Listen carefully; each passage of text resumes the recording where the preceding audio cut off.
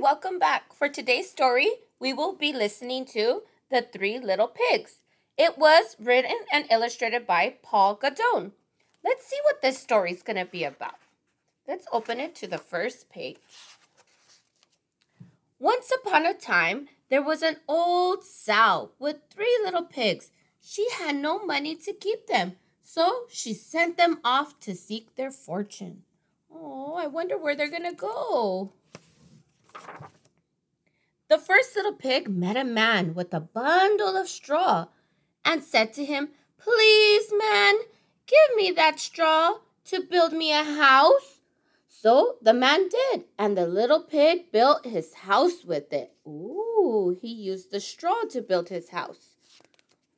I wonder what happens. Along came a wolf.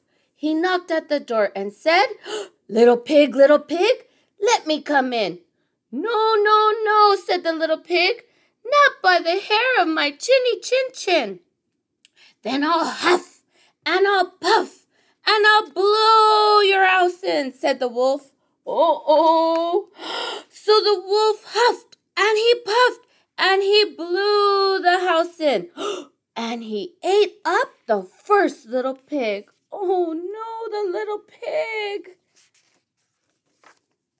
The second little pig met a man with a bundle of sticks and said, "Please, man, give me those sticks to build me a house."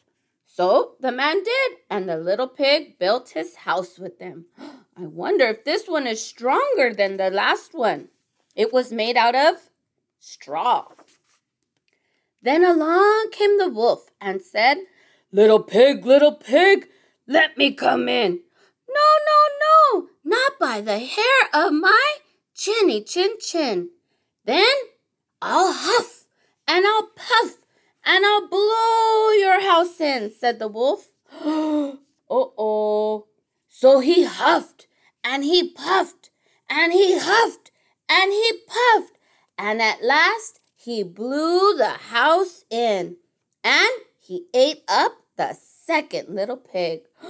Oh, poor little piggy. Oh, it wasn't strong enough. The third little pig met a man with a load of bricks and said, "Please, man, give me those bricks to build me a house." So the man did, and the little pig built his house with them. I think this one might be strong.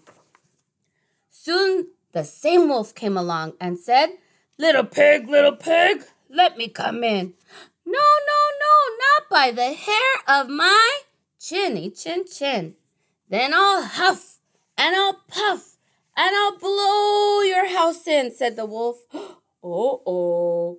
Does he look scared? I think so.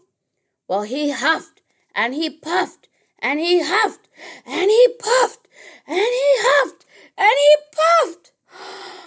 He could not blow the house in. Why not? It was a strong house. At last, the wolf stopped, huffing and puffing, and said, little pig, I know where there is a nice field of turnips." "Where?" said the little pig. "On Mr. Smith's farm," said the wolf. "I will come for you tomorrow morning. We will go together and get some turnips for dinner." "Very well," said the little pig. "What time will you come?" "Oh, at 6 o'clock, said the wolf. I don't think he's telling the truth. I think he's tricking him. Well, the little pig got up at 5. He went to Mr. Smith's farm. He got the turnips before the wolf came to his house. "Little pig, are you ready?" asked the wolf. The little pig said, "Ready.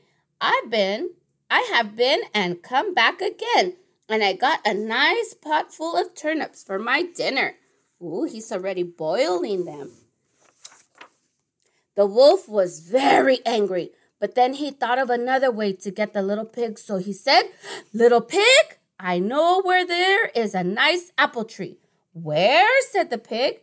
"Down at Mary Garden," replied the wolf. "I will come for you at 5 o'clock tomorrow morning, and we will get some apples." Look at his face. I think he's tricking him. Well, the little pig got up the next morning at 4 o'clock and went off to the apples. He wanted to get back home before the wolf came, But it was long way to Merry Garden, and then he had to climb the tree. Just as he was climbing back down, with his basket full of apples, he saw the wolf coming. "Little pig," said the wolf, "you got here before me.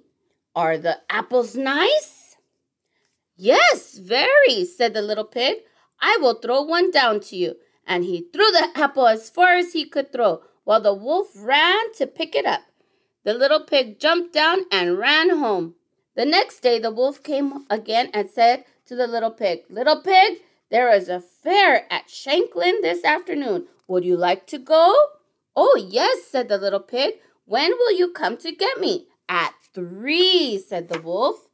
Well, the little pig went off at 2 o'clock and bought a butter churn at the fair. He was going home with it when he saw the wolf coming. The little pig jumped into the butter churn to hide. Then the churn fell over and rolled down the hill with the little pig in it. This frightened the wolf so much that he turned around and ran home. Later, the wolf went to the little pig's house and told him what had happened. "A great round thing came rolling down the hill right at me," said the wolf. "Ha, ha, ha, ha! I frightened you then," said the little pig. "I went to the fair and bought a butter churn. When I saw you, I got in it and rolled down the hill." The wolf was very angry indeed. "I'm coming to climb down your chimney to eat you up," he said. When the little pig heard the wolf on the roof, he hung a pot full of water in the fireplace. Then he built a blazing fire. Just as the wolf was coming down the chimney, the little pig took the cover off the pot, and the wolf fell in. The little pig quickly put the cover on it and boiled the wolf and ate him up for supper. Oh my goodness!